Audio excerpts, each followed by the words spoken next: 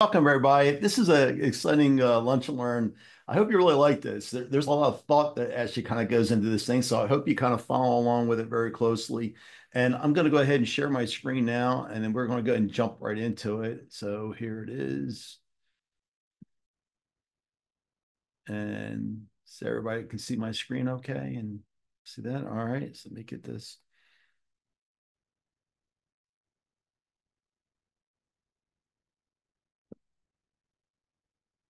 So what's this topic? So the title for this topic is Sarah just explained. I'm going to clarify a little bit further, and we're going to talk about how many times the question that you can ask is really the answer to things, right?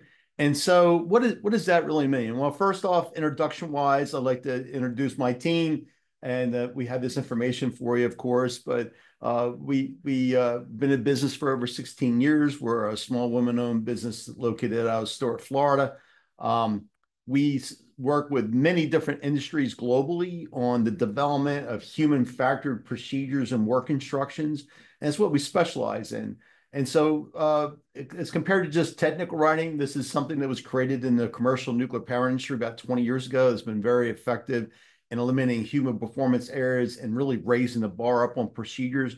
And so, as a company, we either write procedures, we have money from scratch, or we have many procedures that we update for our customers, eliminate the human performance errors. New projects for new construction, LNG plants, and so on and so forth around the globe. And so that's kind of about all the introduction, because I really want to jump right into a material. So that's a little bit about us. And right here is the problem statement.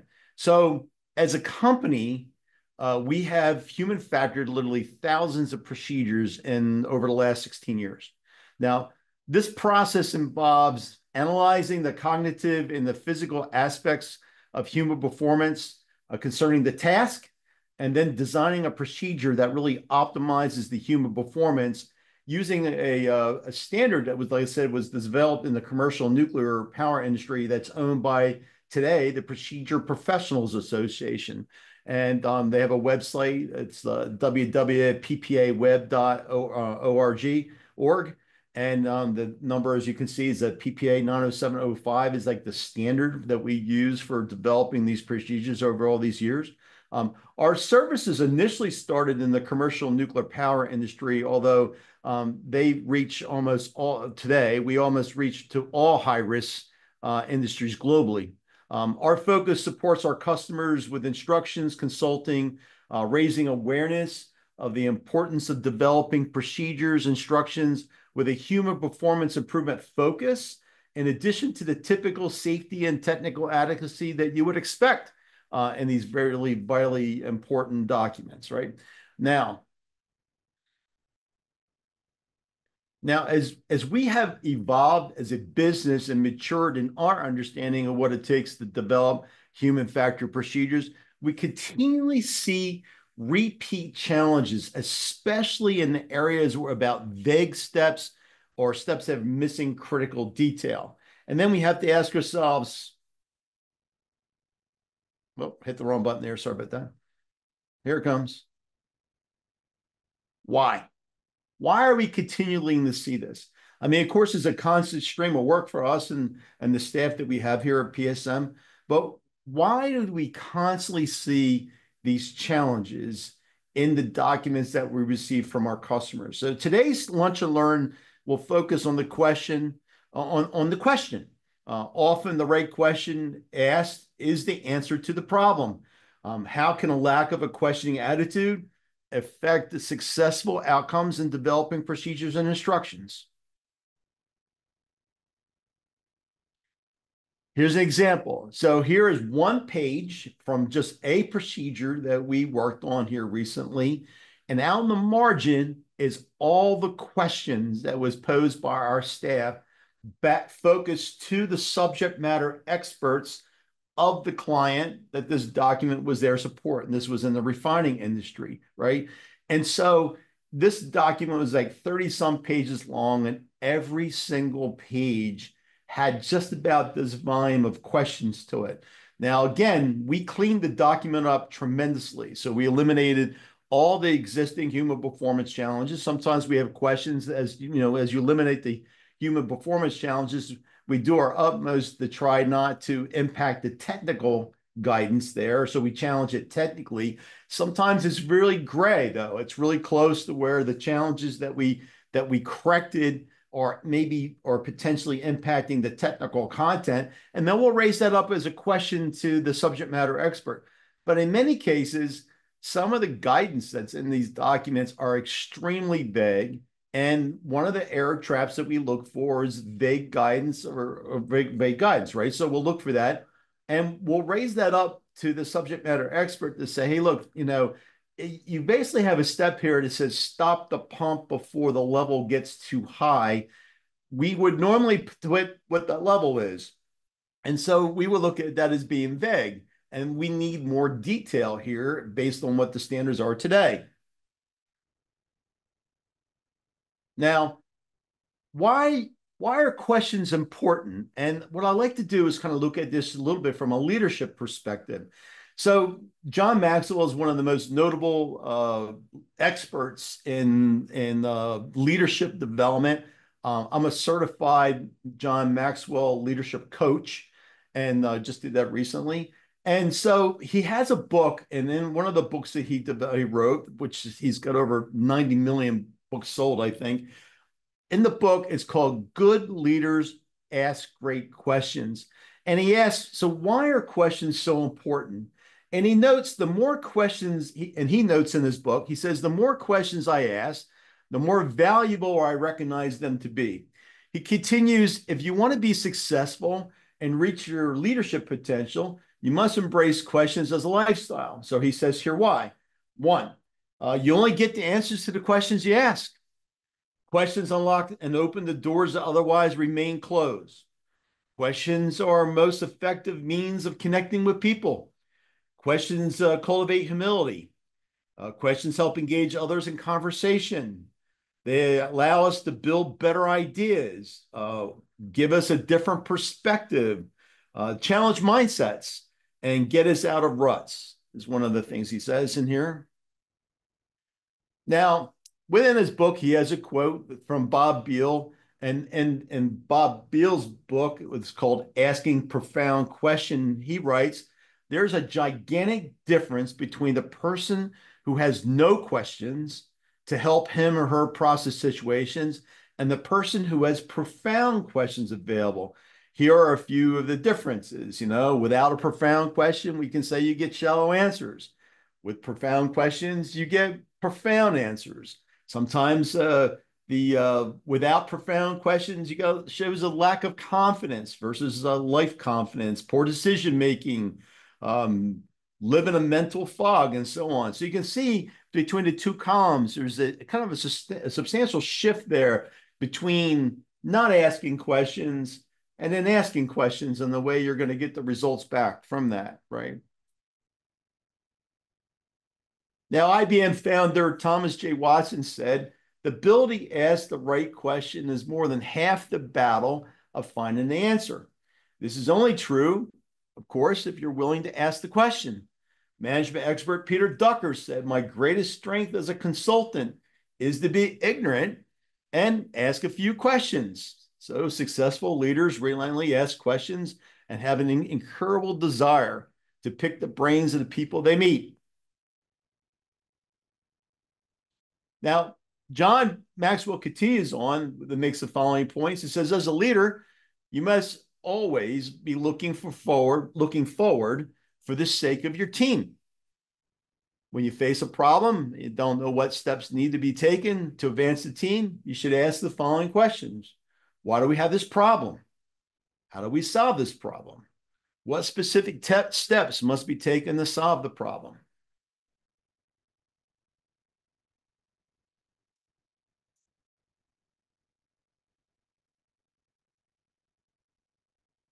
Now, Maxwell continues in his book to say, questions are the most effective means of connecting people.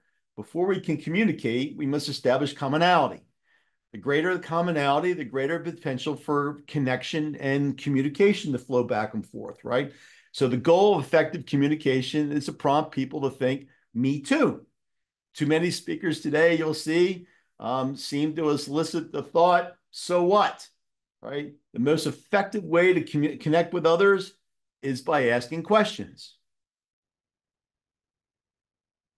Now, George Bernard Shaw, who was a Nobel Prize winning literature writer, right, wrote the following. It says, the greatest problem with communication is the illusion that has been accomplished. So many times we talk to one another and we kind of talk when we go into the conversation with the idea that I'm talking at you versus talking with you. And because I'm talking at you, you naturally get it. Instead of talking with you to try to ensure that we have a common understanding of what the communication is between the two of us, right? Now, additionally, Maxwell basically continues and says, hey, questions give us a different perspective. Too often as leaders, we get fixated on our own point of view and spend time trying to convince others of our opinions instead of trying to find out theirs. The true spirit of conversation consists in building on another man's observation, not overturning it. Now, by asking questions and listening carefully to the answers, we can discover valuable perspectives other than our own. That's valuable because we often make faulty assumptions about other people. For example, many times we believe people are good at the same things we're good at. They aren't.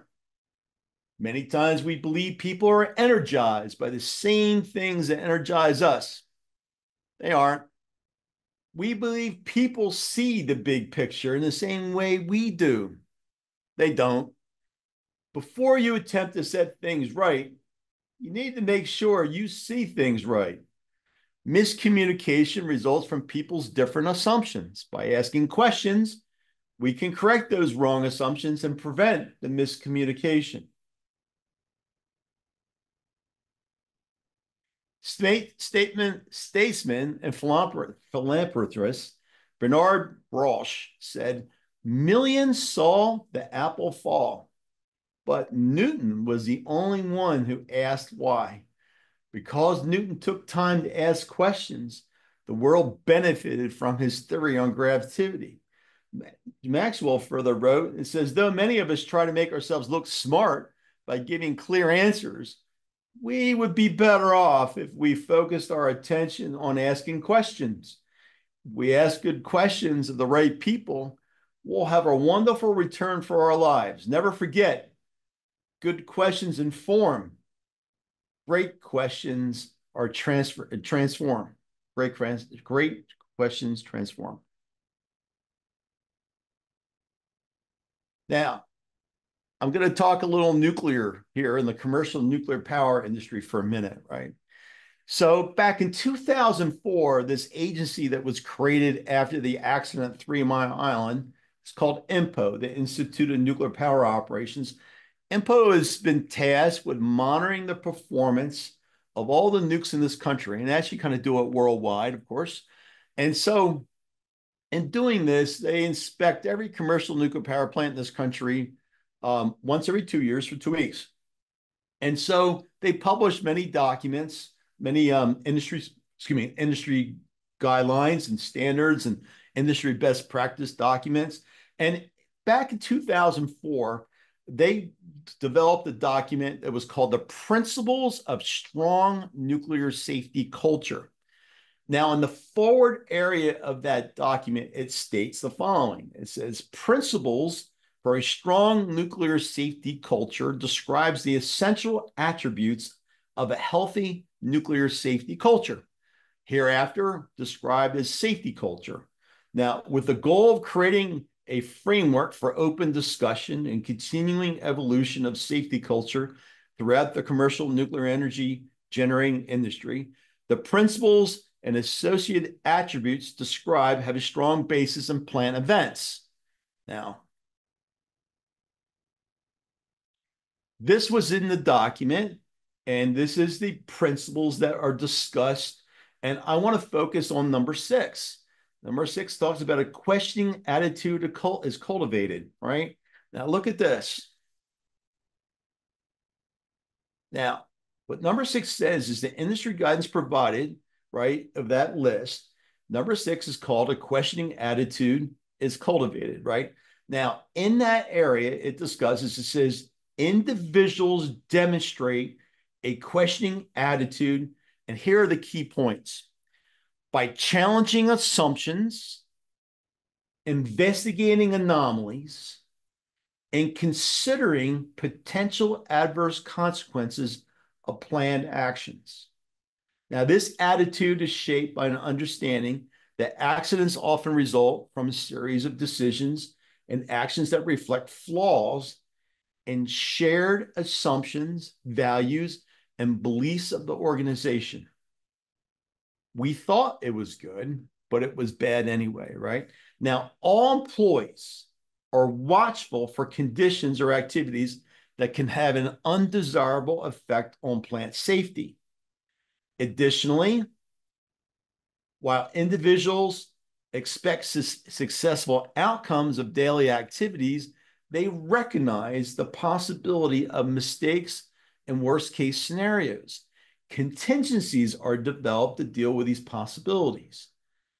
Anomalies are recognized, thoroughly investigated, promptly mitigated, and periodically analyzed in the aggregate.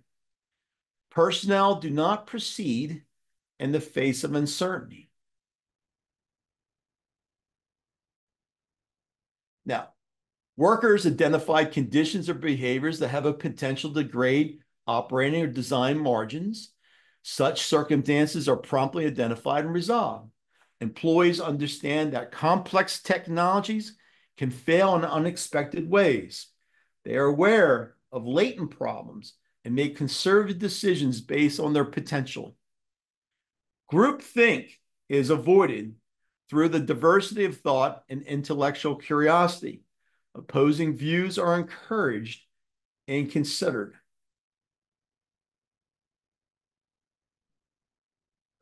Now, pause here for a second and think about those things we just talked about, right? Of course, I get this setting on my slides for this is doing this back and forth thing, so I apologize for that. So if you look at this, there's some extremely key points here. And when I think about the procedures that we review, remember what I tell you, vague guidance, right? Or where we're missing critical details. That's the two key points that kind of spurn this lunch and learn today, right?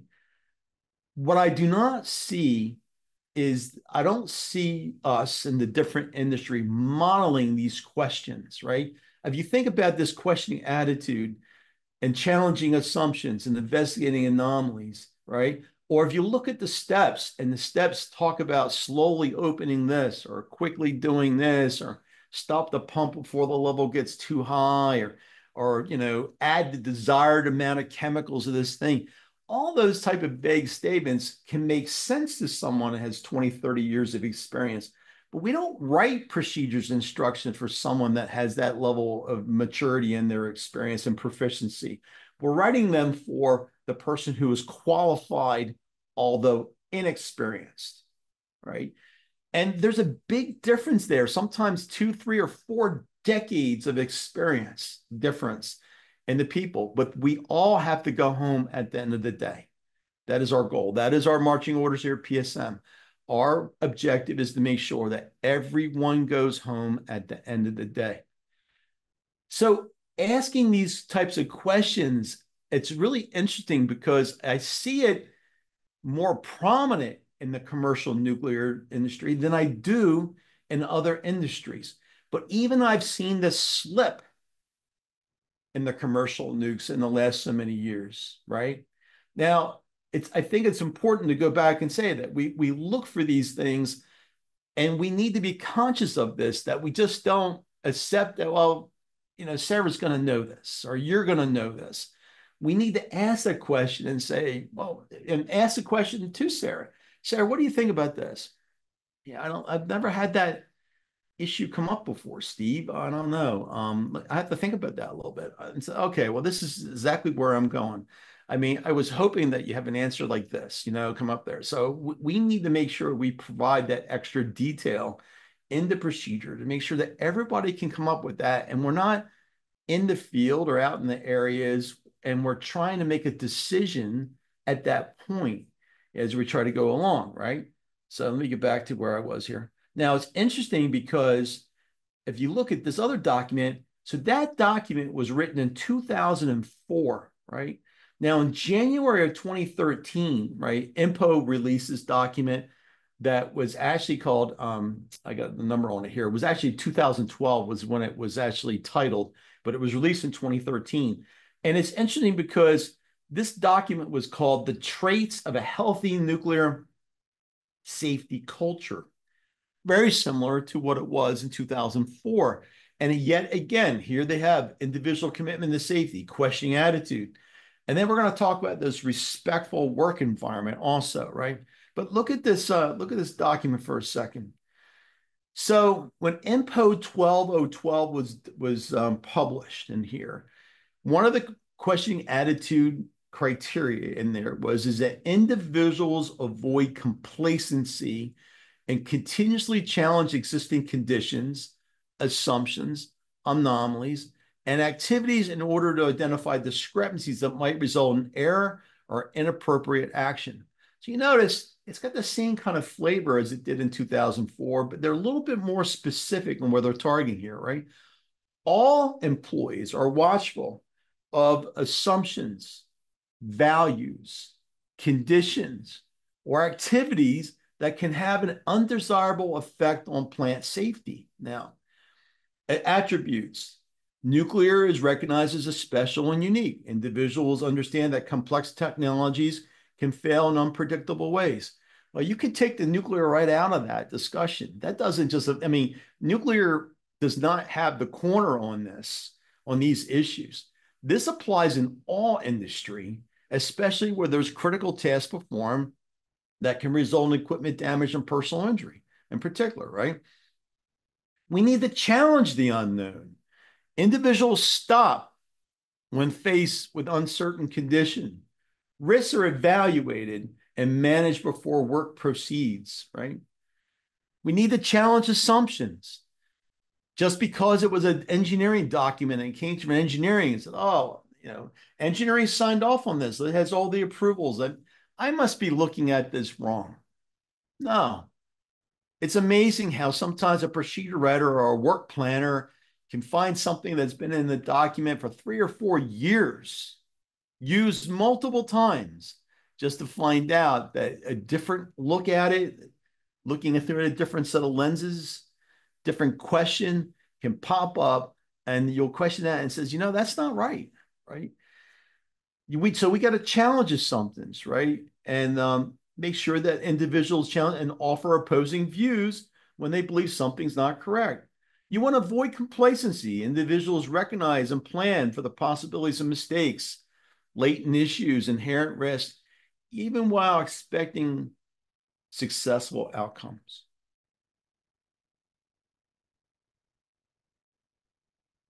Now, it's interesting because one of the other criteria in this INPO 12012 document was this title called respectful work environment, right?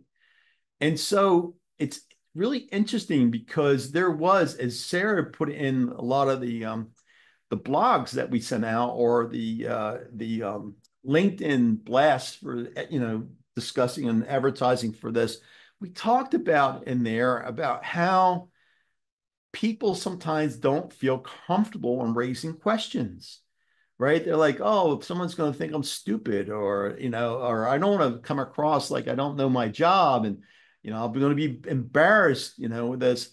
And you have to get over all that, right? And so notice in here under this respectful work environment, which is part of the list of things that they were talking about, how the number 2 on that list says that opinions are valued. Individuals are encouraged to voice their concerns, provide suggestions, and raise questions. Differing opinions are respected, with that. And so this all ties back. Remember, here it is, raising questions and making sure that there's respect involved. Okay. So notice on this slide how I struck the word nuclear up here in the title, right?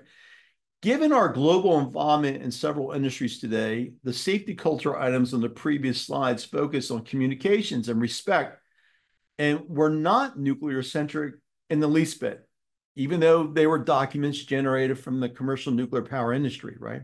Now, John Maxwell and the other notable quotations focused on questions and the questioning attitude as a key to success in anything that we do, right? In consideration that procedures and instructions are the number one human performance tool used to influence work performance without error, that comes from another info document. Their success from our observations is continually impacted by a lack of a good questioning attitude. Now, when we get into what we think more like, when you talk about questioning attitude, another parallel to this is kind of looking at critical thinking, right? Now, there was an article written by a couple of educational psychologists, Linda Elder and Richard Paul. And in this article that they wrote, it was titled How to Think Effectively in 6 Stages of Critical Thinking. They make the following points. So I only went through the pieces on here that were the key points I want to discuss with you today. One of the things that they both stated in their article is just to develop as a critical thinker. Using your mind more effectively is not automatic. It is unlikely to take place subconsciously. In other words, you have to put in the work, keep doing it, or you lose that faculty. Now, what do I mean by this? Having a questioning attitude is something that you have to practice. And the only way to practice is to practice without the fear of someone thinking that you're asking stupid questions, right? The only stupid question is the one that you don't ask. That's typically the one that causes the accident in the first place.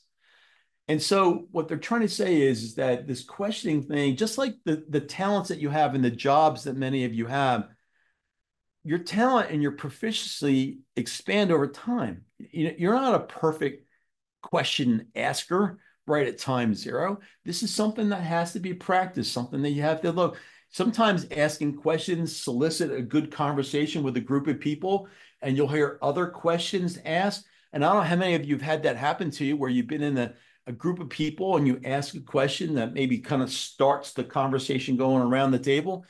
And listening to other people's thoughts really are things that you kind of ingrain in your head through your experience now. You say, wow, Sarah really asked a great question with that. I can remember that for the future. And so what I'm trying to get at is, having that questioning attitude and exercising it causes you to grow in your ability to think more broadly and have better questions and come up with better answers, right? Now, we must teach in such a way that students can, this is again from Linda Elder and Richard Paul in the article they write, they say, we must teach in such a way that students come to understand the power and knowing that whenever humans reason, they have no choice but to use certain predictable structures in their thought. That thinking is inevitably driven by questions. So think about that, right? So when someone raises the question, that's when the thought process kicks off. Let's say, well, that's a really great question. Hadn't really thought about that. I mean, I guess my perspective on it would be this, or I guess the way I would look at it. And then what happens is, there's and then someone, ever have this happen to you where someone come up and say, well, but then Steve, I see where you're coming from, but what about this? Oh, okay. Now that's even a better question yet, right? Now, not sure what to think about that. And then what happens, it kind of evolves, right? Um, Notice they also say that we seek answers to questions for some purpose, that to answer questions, we need information. And to use information, we must interpret it, right? And that our inferences in turn are based on assumptions and have implications, all which involves ideas or concepts with some point of view. Man, I know that was a mouthful, right? But when you think about what they're trying to get here, they're trying to say is that the developing a good questioning attitude, you have to develop that questioning mindset. And it's kind of interesting because if you relate that back to the two documents that IMPO had written over in 2004, and then what, 8, 9 years later, they came out with another one. Evidently, we must not have thought as clearly as we did, or we lost sight of the original document in 2004, that someone came out and thought that they needed to freshen it up with that one that came out in 2012, 13, right? And so what I'm trying to get at is inevitably, sometimes the question really is the answer, right? Now, provided below, Elder and Paul discuss challenges to effective thinking, or otherwise what I would like to classify as challenges to a questioning attitude mindset, as this is not something that comes easily. Notice they note, they said, and watch this, I thought that was an interesting statement they made. They said the human mind, left to its own, pursues that which is immediately easy, that which is comfortable, that which serves its self-interests. At the same time, it naturally resists that which is difficult to understand, that which involves complexity, that which requires entering the thinking and predicaments of others. So what I'm trying to say is that the questioning attitude just doesn't happen easily, right? Even, I mean, we have our own human performance challenges in asking the question. Many times we find that if there's an easy way out, we'll take it instead of asking that hard question. Because again, sometimes there's resistance to that, right? The complexity involved in it. We're much happier taking that shortcut sometimes than it is on trying to sit there and spending time doing our homework and trying to find the answer. And that, in many cases, is what I see in these procedures, right? Sometimes I think it's easier to tell them to slowly open the valve. But when you ask the person why does that valve need to be opened slowly? Oh, well, because if you open it rapidly, it can cause a water hammer in a pipe, or we've had these relief valves lift. And it said, so is there another way of doing it? I mean, is there another way of describing the word slow here? Well, there's a pressure gauge there. And really what we're looking for is that we want over like a 30-minute period, we want to see the pressure rise in like 5-pound increments. Then why didn't you say that? Because sometimes it's easier to say slow. But explain that to someone's family after the step that you wrote in that procedure just killed them. Don't think that can't happen to you. Matter of fact, someone is dying from a workplace accident here in the United States every 101 minutes. It's crazy to think that that's even possible in the world and the technology we have today. Why is that? Because we're not asking those tough questions, and it's got to stop. It's got to stop. Now, interestingly, if you look at the original principles of strong nuclear safety culture guidance that was developed in 2004, if you look at the previous slides, you will note then again, they published the next topic, IMPO 12012, 8 years later.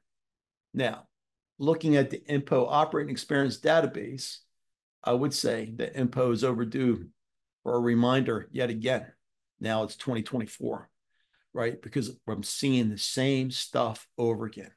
I can't begin to tell you how many people that are writers, that are on projects, they say, Steve, you won't believe what I'm seeing at these things. Oh, they're not following the IMPO, or they're not following the PPA or IMPO guidance here with this stuff. They're doing their own thing, whatever else. And here it is. The PPA standard for writing human factor procedures was published over 20 years ago. But yet we're still having these problems with these procedures, right? And it's getting worse now because the people who wrote these original procedures are retiring.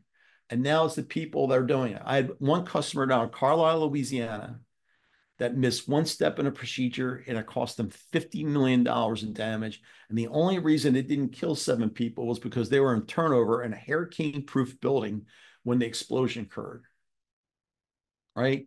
When I walked through the wreckage out there in the plant with the plant manager, his comment to me says, Steve, our biggest problem here today, as you can see from this, is that we have 170 staff. We have over 100 new people in the last 3 years, and the new people are trying to use our procedures. Now, what does that say? What does that say?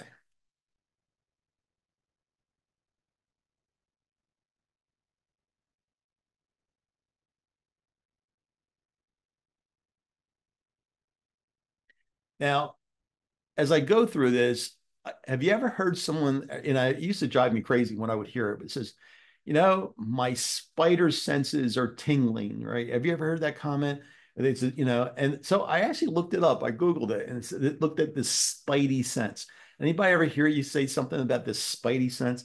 And the term popularized, of course, by the web sling and superhero is similar to what they call the sixth sense, that extrasensory perception, that gut feeling or the intuition that many of us have. You know, that feeling that you just feel uneasy about something and you're trying to figure out, man, I have no, you ever talk to yourself sometimes? You say, man, I don't know why I feel so uncomfortable with this, right? I mean, I've done this a dozen times before, but why today do I just don't feel that this is right? Now, it says essentially that spidey sense meaning boils down to this. It's a strong feeling of intuition guiding you towards an advantageous choice or alerting you to a potential roadblock ahead, right? And the website I have up there on the screen is where all this came from, right? Now, interestingly, research shows that those who tapped into their intuition made better decisions. One such study found that participants who trusted their gut instincts made faster and more accurate choices compared to those who relied solely on analysis. Ever hear that? Some people having that problem with analysis paralysis, right? Another study showed that those who followed their hunches tend to experience greater happiness. Now, can you really develop a spidey sense? And they say that this is a built-in safety feature to us, helping you to avoid bad situations or noticing opportunities that feel right. Learning to recognize these subtle nudges is key to unlocking that power of your intuition. And I'm tying this all back to this questioning attitude. It's like when you read a step in some document and say, I just don't think the step was right. Well, Steve McCord, it says right here in the tech manual, in the vendor manual, right here is what it says. But does this make sense to you? I think we ought to call the vendor on this. This vendor document has been around for like 3 or 4 years. Let's call the vendor on this. I don't understand this, And so I mean, I've seen that happen many times, right? Now, here it says, there's 8 ways that you can hone your intuitiveness powers, right? So it says play the I wonder game. Leonardo da Vinci was fascinating for many reasons, but did you know that he's also used to tell his students that you should wonder 100 things out loud every single day? Wondering invites your intuition to come out and play. It moves your brain from thinking mode into the wondering mode. When you wonder, you open yourself up to being more curious and intuitive. It creates space for new thoughts and ideas to follow. I'm reading, there's actually a book here. There's a book, this one is called How to Think Like Leonardo da Vinci. You know that when you think about the most brilliant people in the world over time and over time that he was rated the number one person. Like, I always related him as being the painter for the Mona Lisa and stuff.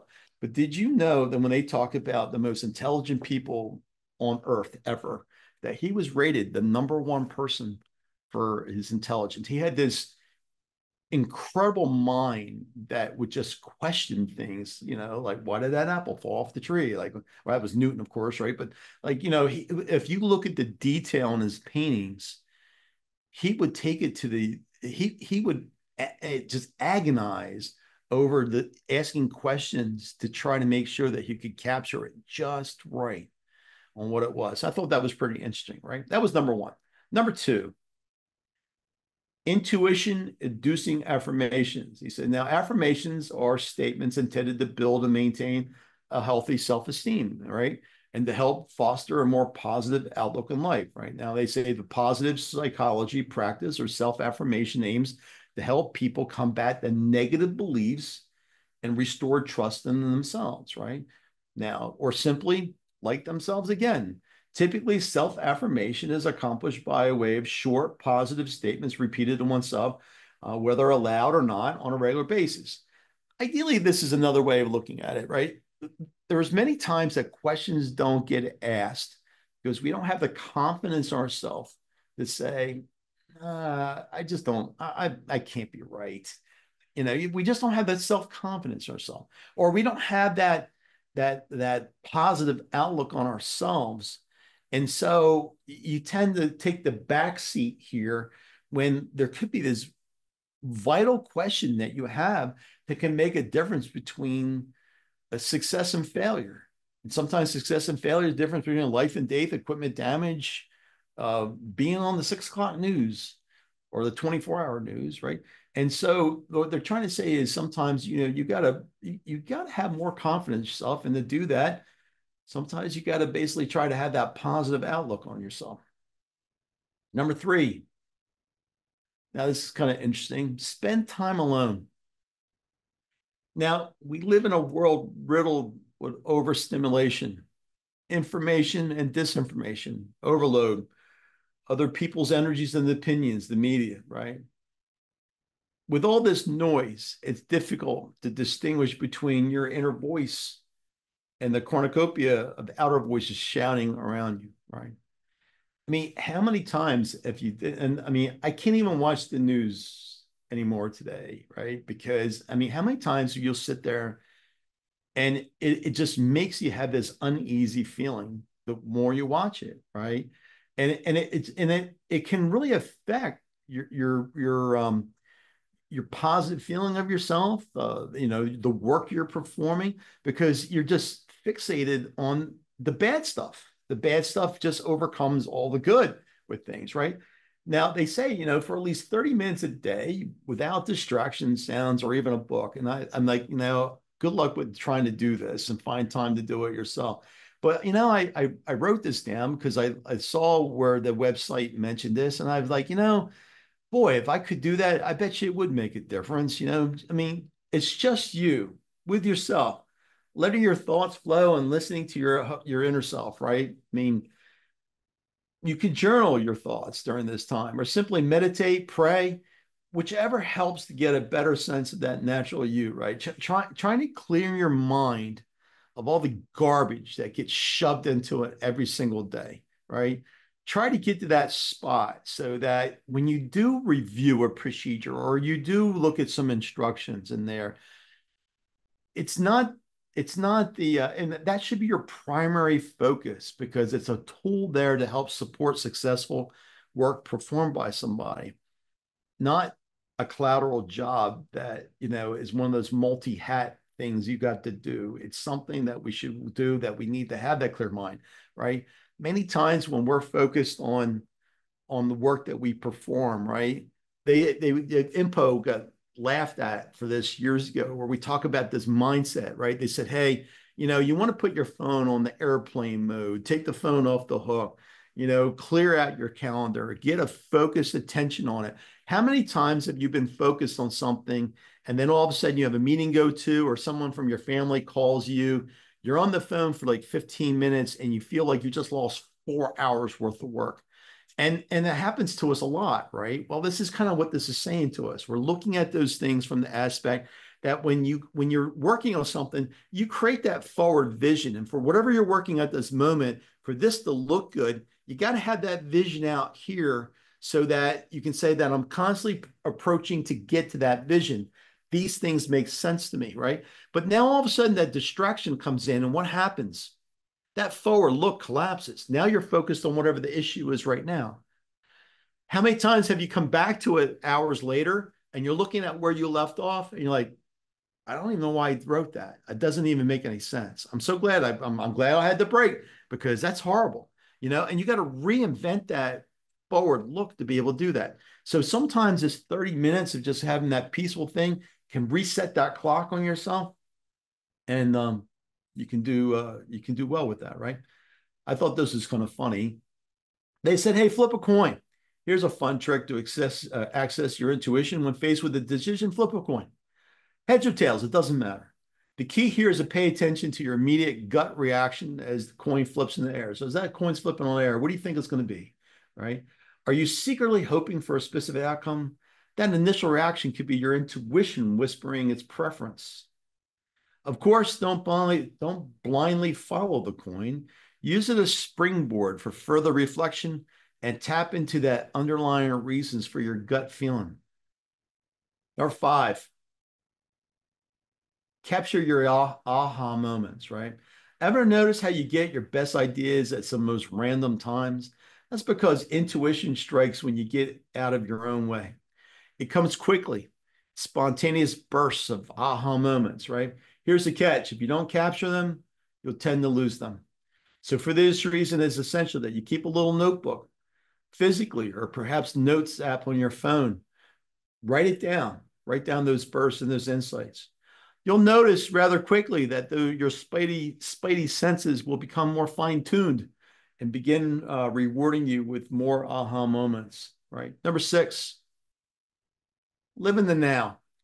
Almost all the time, we have one foot anticipating the future and one foot dwelling on the past, leaving us practically disregarding the present. This is a sad case for many reasons. Mainly, the present is all we have.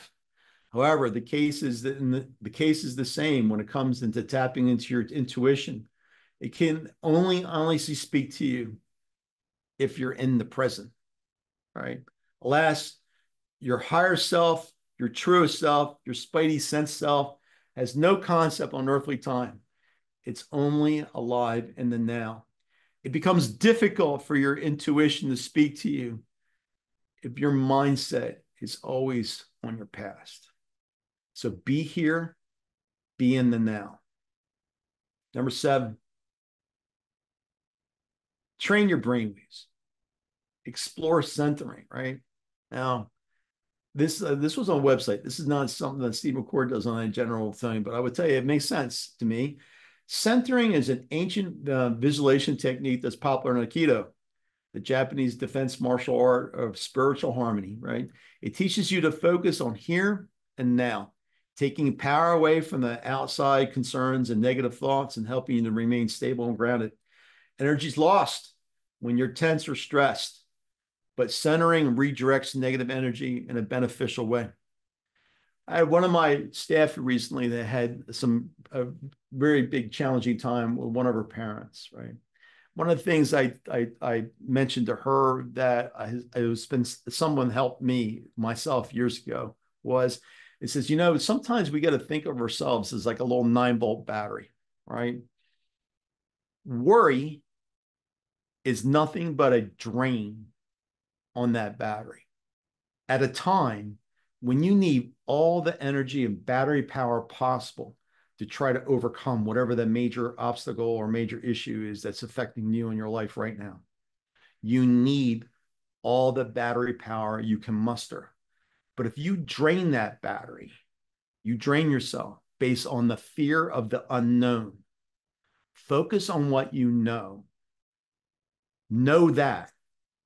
And then when you know what you know, then You'll be in better shape to make the hard decisions that can have life-altering changes for you, whether it's health and cancer or all kinds of things, right? That can challenge all of us. The idea here is that make sure that you stay strong. Do not let the fear drain you. And that's what this is really trying to say, right? Think back to a time when you feel stressed or afraid.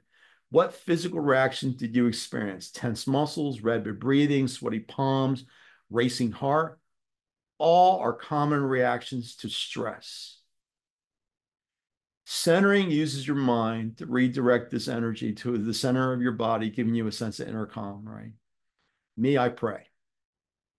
And it's different for everybody. But I would tell you is I find that is my centering. I'll sit there and I'll take my 30 minutes to sit there and do that. And it really does clear my mind. So whatever works successfully for you, of course, right? But this is, I think this is really true. And I can see with people that are into martial arts and things of that nature, I've heard of this, as being their source of their strength. And I can see where that comes from. So, in conclusion, as noted by John Maxwell, I think the more questions you ask, the more valuable you will recognize them to be. As he stated, if you want to be successful and reach your leadership potential, right, whether it's leadership or whatever work that you're performing, you must embrace asking questions as a lifestyle. Here's why. Again, you only get the answers to the questions you ask. The questions unlock the doors, and otherwise that remain closed. Questions are most effective means of connecting with people, cultivating humility, engaging others in conversation, building better ideas, offering a different perspective, and challenging mindsets.